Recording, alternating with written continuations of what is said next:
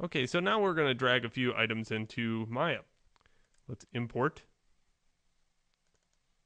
the object. This is the lowest level mesh.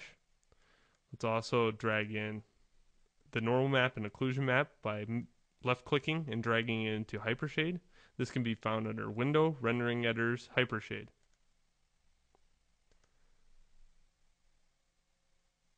Okay, now why I closed it I have no idea, so let's go back into Hypershade.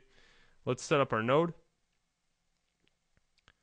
Now, know that a normal map is not meant to displace anything, okay? Just know that. I have, you know, I have students all the time ask me, "Well, why don't that look good?"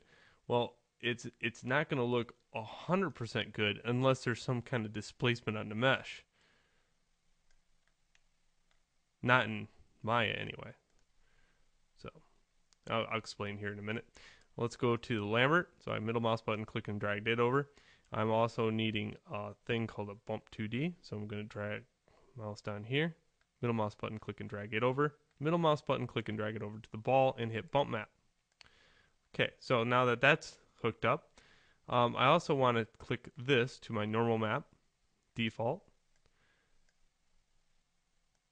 And I'll go into the first node and change it to tangent space normals.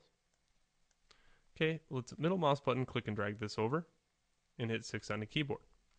Make sure your high quality rendering is on so you can see it. One thing that you should do is soften the normals. So normals, soften edge. You'll get a little bit better results. Okay, this is kind of what I've noticed. Things that are in the preview window under high quality, if you're going into the Unreal 3 engine, look amazing within the Unreal 3 engine. Now, if you go to render it, you'll find that it's not going to look all that amazing. But don't be disheartened by that. It all depends where you're going. Are you going to stay within Maya, or are you going to go to a 3D engine? Because you're going to get a very hot looking map on this, where everything is very bumpy and very ugly.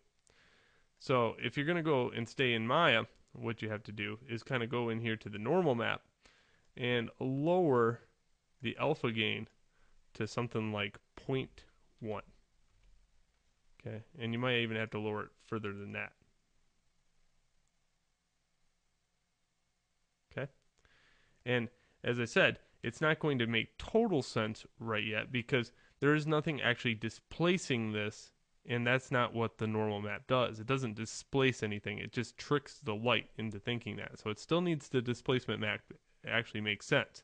But here's the other map, the occlusion map, which is located, if you click on the Lambert, under diffuse. So I middle mouse button, click the occlusion map over to the diffuse map, and you'll see everything got a lot darker.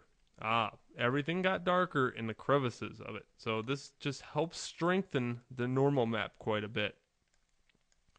Again, further making it more detailed within the little tiny areas. Okay, so that's it. And maybe in the next little vid, I'll uncover how to do the displacement 32 on it.